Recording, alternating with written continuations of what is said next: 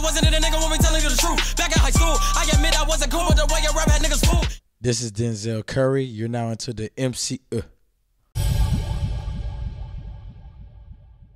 Life inspires me, ma'am. Life really inspires me. If it's not something that could make me cry or laugh or enjoy, or something that's just beautiful, like a sight to see, like somebody giving birth, if it's not art, then it's not inspiring. I like the French crowd, man. They're very responsive. They interact. I like interacting with them, and they go crazy, and they give me the energy I need for me to go as hard as I go at shows. And that's why I like the Paris crowd. And every time I come to Paris, I always like, I know this is going to be a good crowd. I know it's going to be a good crowd.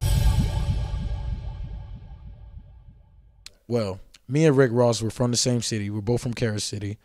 We both went to the same high school, you know, different times, of course, because I am not that old. I'm 21.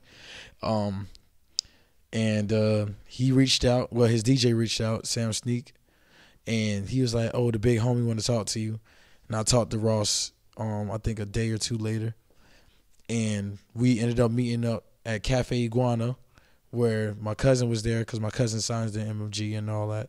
And I eventually met up with Ross, and we talked and everything. I went to Europe, I think, a day later. And Naughty Head came out when I was in London. And I sent him Naughty Head, and he was like, "Yo, this song is tight. I fuck with it." And then I was like, "I want you on a remix." But it didn't become the remix. It became the original version. Like, after Ross got on it was like, "Yeah, this is the remix." But we was like, "Nah, this is the official version now." Because we put it on Imperial. And that's how me and Ross had that connection. And he sent me that verse a day later after I sent him the original version. And that's what it was. I like Kaaris. I like this song called CHAÉNE.